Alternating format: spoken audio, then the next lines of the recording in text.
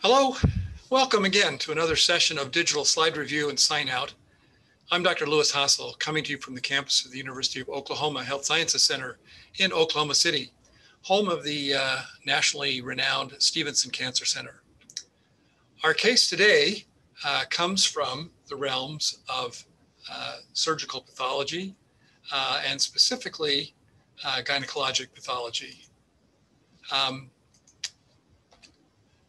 It's that of a 63-year-old woman who had some postmenopausal bleeding, and that was found to be related to an endometrial carcinoma. Her uterus was enlarged, and the tumor was grade 2, and so therefore she was felt to be in at least high intermediate risk and would warrant having staging lymphadenectomies.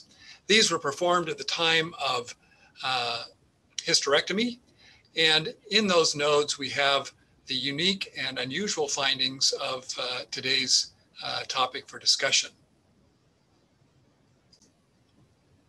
Here we see at low magnification a representative section from these lymph nodes from one side of her pelvic lymph node dissection.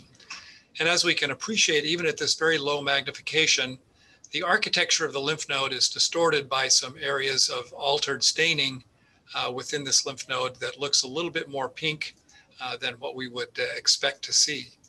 As we look at this, we see that it's not particularly a gland-forming neoplasm as we might expect, but in fact is composed of sort of a fascicular growth pattern, maybe somewhat spindle-shaped cells that are fairly eosinophilic.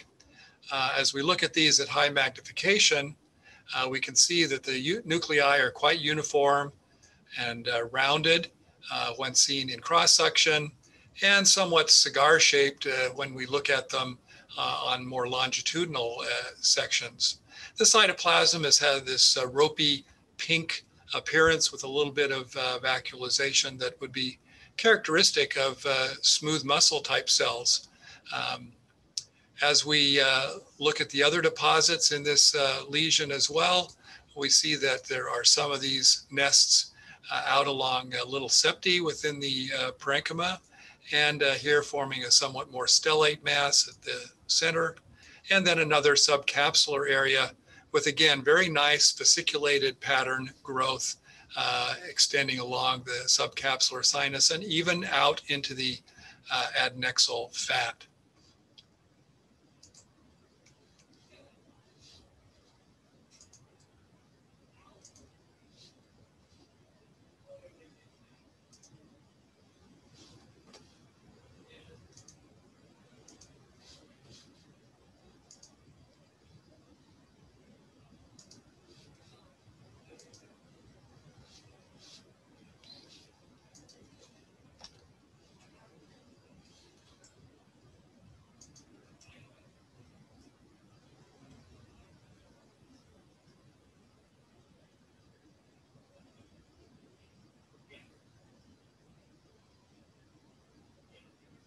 Well, this raises the question of what can cause non-malignant deposits in a lymphadenectomy specimen that has been removed, looking for cancer and with the desire to stage for cancer.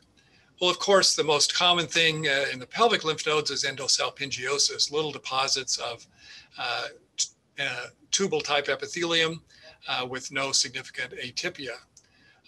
Capsular nevi have also been described, little deposits of nevomelanocytes in the capsule that can mimic metastatic melanoma.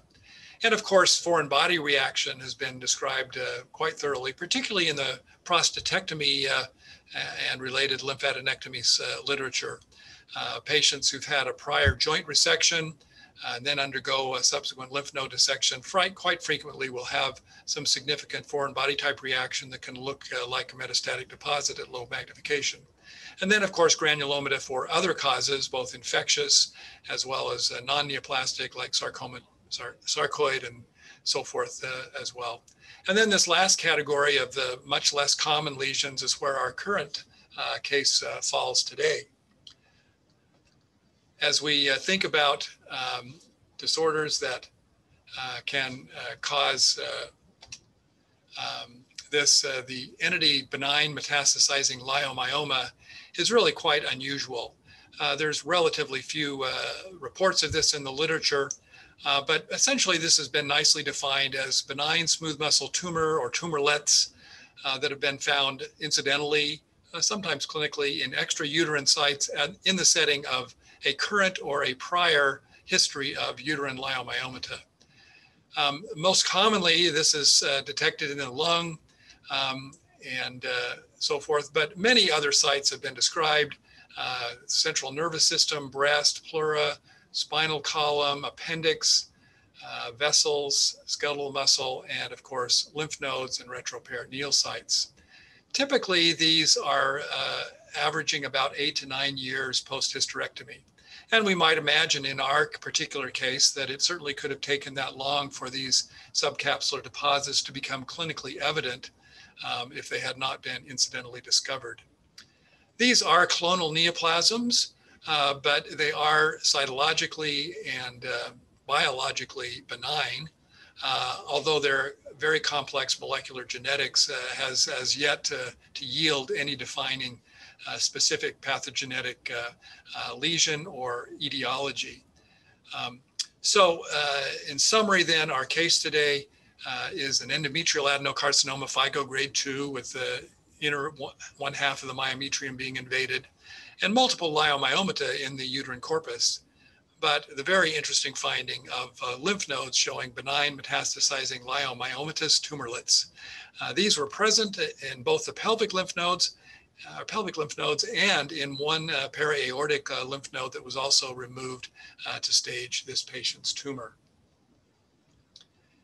Well, we hope that you've enjoyed that. We'd love to hear your comments. Please like and comment below with some of the unexpected findings you've come across in lymphadenectomy specimens. And of course, please subscribe so that you won't miss future releases on our channel.